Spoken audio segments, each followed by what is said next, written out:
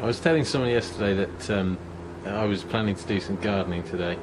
I don't know if you quite realised the full extent of what that means. I hate gardening, and well, let me just show you the state of this and you'll understand.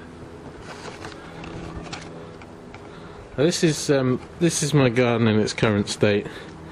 A previous occupier in my house, shall I say, was very keen on gardening for a short while and started a few things, but they kind of got neglected, and I didn't really know how to continue what was there.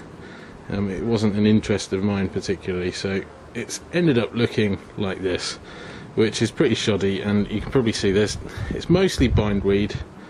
There's quite a lot of nettles. You can see back there in the house I've covered up my furniture for where I'm going to drag all this stuff through a bit later.